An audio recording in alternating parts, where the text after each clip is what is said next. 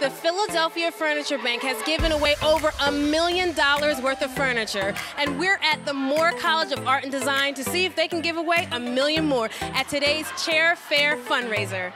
So we get furniture from households, colleges, universities, hotels, all over the city.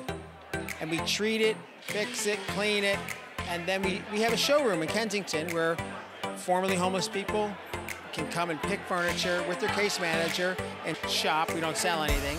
Go through our showroom and pick the items that are going to make their new place a home. So I'm here with Wenzel Holland. He's a designer and he's also pretty hot. I mean, he's on Survivor and he also designs chairs. How long have you been designing chairs? I've been designing furniture for like 3-4 years now. Really? What made you get into that?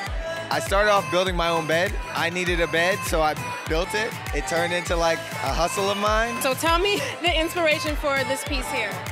This piece, we have a good welder on our team, and I knew I wanted to do some steel and some reclaimed wood on it.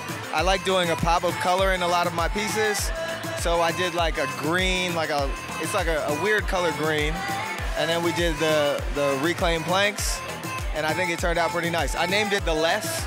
Les is the name of a mentor of mine. So the company's name is Beeve, that's B-E-V-E, and the Instagram handle is Beeve Unlimited, B-E-V-E Unlimited. Beeve Unlimited, go check it out. I think we looked at a lot of different pieces of fabric, and we really wanted something that would resonate with the people that were going to be here tonight.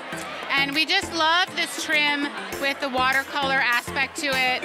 And watercolor is really popular right now, and we were just really hoping that this would raise a lot of money for Pathways to Housing and the Furniture Bank. So that was really our goal.